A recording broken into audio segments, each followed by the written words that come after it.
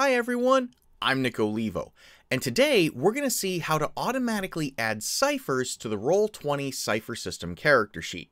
And even if you don't play the Cypher system, the concepts here can be applied to other systems. So the Cypher system powers games like Numenera, The Strange, and my personal favorite, the Magnus Archives. One of the hallmarks of the Cypher system are one-time use magical items and effects called ciphers. And ciphers grant boons to characters, like giving them night vision, making them more resistant to damage, and even allowing them to survive fatal injuries. And what I think really makes ciphers fun is that they're not a rare resource. I've run D&D games where my players held on to a potion or a scroll for the entire campaign because they were afraid they'd never get another one like it. But in the Cypher system, characters start out with 2 ciphers, and they can replenish them once a day as they're used, or they can just choose to flush one and get a different one, and the GM can also just choose random times to give new ciphers to players.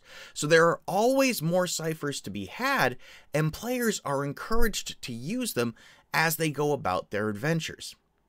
Thing is, when you've got a group of players who are gaining and spending ciphers like that, it can become challenging to track. You don't want to always be adding or removing things on your sheet and slowing down gameplay.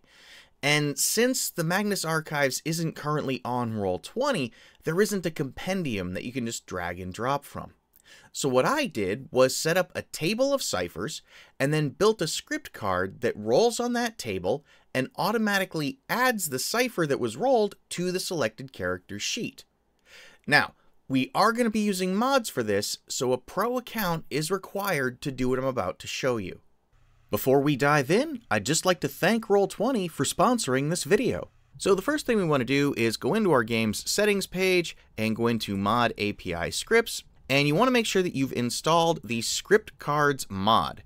Script Cards comes to us from the amazing Kurt Jagers. Kurt, thank you for everything you do. This mod is incredibly versatile across so many different systems, and it's really become my go-to mod for pretty much everything I do. If you've never installed a mod before, just go to the mod library, and in the drop-down here, search for the word Script Cards. It'll show up, and then you can add it to your game.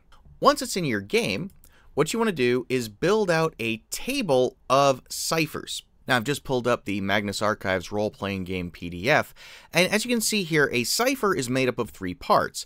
There's the cipher's name, the cipher's level, and then a description of what the cipher does. So what I've done is created a rollable table that includes that information. You can see right here we have the name of the cipher, and then I've got some double slashes, its level, and then some more double slashes, and then the actual description of the cipher. So swinging over my trusty Notepad++ window here, this is what it looks like, name, level, description, and just to make this a little easier to read, this is kind of what that first entry looks like. So name, 2 slashes, level, 2 slashes, and then description. And that's going to become important in a few minutes when we go to actually retrieve information from this table. So build out the table with as many different ciphers as you want. And then once that's done, we're ready to start building the script card. So let's scoot this out of the way for the moment. Let's close the table and let's see what the finished product is going to look like. So here I've got my character Frank's token highlighted. I'm going to go to the chat panel, paste in my code, run it. And you can see we rolled on the table. We got the deathly, silent, and still cipher. It's a level 2, and we see what it does. And you can see that it's also been added here on our character sheet. Okay, so let's see how we go about building that. All right, so I've got my trusty Notepad++ window here. First thing we're going to do is type in script with 2 open curly braces and then 2 closing curly braces. That tells Roll20 that everything between these sets of curly braces is part of the script card. Next thing we want to do is get a reference to the selected character. So that's how we're going to know what character sheet to add the cipher to. So that's going to be a line like this, where we take the selected character's ID and we store it in a variable called charID. Okay, so now let's go ahead, let's roll on the cipher table to figure out what cipher we're going to give our player.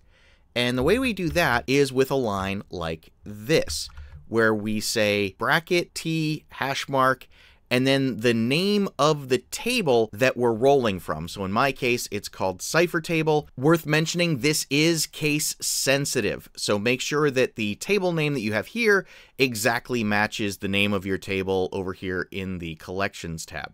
And then once we've rolled on the table, we store the result in this variable here called Cypher.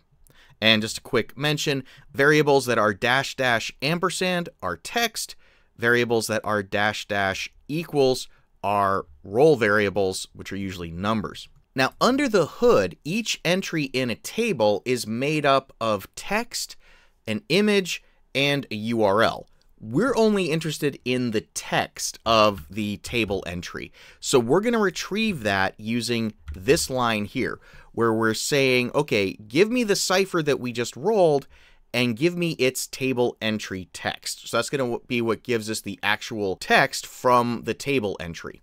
And we're going to take that text and we're going to store it in a text variable called, creatively enough, cypherText. Now, if you remember earlier, we had our entries in our table looking like this, where we have the name, //, the level, //, and then the actual description. So all that is currently in this cypherText variable. What we want to do is be able to split this into pieces so that we can get at just the name, just the level, and just the description. And we can do that with a line that looks like this. So what this line is doing is taking our cypherText, so taking this whole string here, and we are splitting it at the //. We're going to break it into pieces. So piece number 1 is going to be the name, piece number 2 is going to be the level, and piece number 3 will be the description. So this single line gets broken into 3 parts, and those parts get stored in cypherData. Now, the neat thing about this is, even though this just says cypherData, what happens under the hood with script cards is script cards creates a cypherData variable for each piece of the string that got split up. So when we want to refer to the name, that's actually going to be stored in a variable called cypherData1. And the level will be in cypherData2, and the description will be in cypherData3. And if there had been more // here, then there would be more cypherData variables that get created. But script cards is going to create one cypherData variable for each piece that got split out of this original string. So now that we've got the data about the cipher, let's display that in the script card like you see over here in the chat. And that's going to be done with a couple of lines that look like this. So --# title is this line right here, which is the name of the cipher. Then -- left sub, that's the subtext that you see right here where we've got our level being displayed. And then -- plus is the description being spit out that you see right here. Now, one final thing to mention about this is the level, as you notice in the original text, is a 1d6. It's actually a die roll. So when we pull out the 1d6 from cypherData, we're actually rolling that die and storing it in the level property. So we make the die roll and then display what was rolled out here in the card, because when you give a cipher to one of your players, you determine what level it is at that point in time. And so script cards is just doing that for us. The final thing we want the script card to do is actually add this cipher to our character sheet. And that's going to be done with a line that looks like this. And this one's a bit more involved, so let's take a minute and talk about what's actually happening. Okay, so !OR means we are adding a new repeating element to a character sheet. So under the hood, if we look at our sheet here, this ciphers section is a repeating area where you can have multiple entries just going on forever if you want. So we're adding a new entry to the sheet. The area that we are adding to is called the cypher-list. Now, if you want to figure out what an area of your character sheet is called, bring up the developer tools in your browser. I'm using Chrome, so developer tools is found by pressing F12 on the keyboard. And then what you can do is actually use the little picker tool right here to hover over an entry or an area on your sheet. So like I'm grabbing the Cyphers section right here. And what we're looking for is an item called repeating something or other. And so in this case, it's actually called repeating underscore cypher-list. So repeating areas always start with the prefix repeating. And so cypher-list is the entry that we care about. When we're referring to that in the script cards, though, we don't need to put the word repeating because script cards knows when you're doing OR that means repeating. So we're just putting in the cypher-list. That's the area that we're adding to. We are adding to this specific character's cypher-list. And then what we can do is start adding in the properties. So cypher-name is the name, cypher-level is the level, and cypher-description is the description. How did I know what these things were called? Same way, if you point at an individual field, you can see right here the name is atra underscore cypher-name. Script cards doesn't need you to put the word atra there, so it's just cypher-name.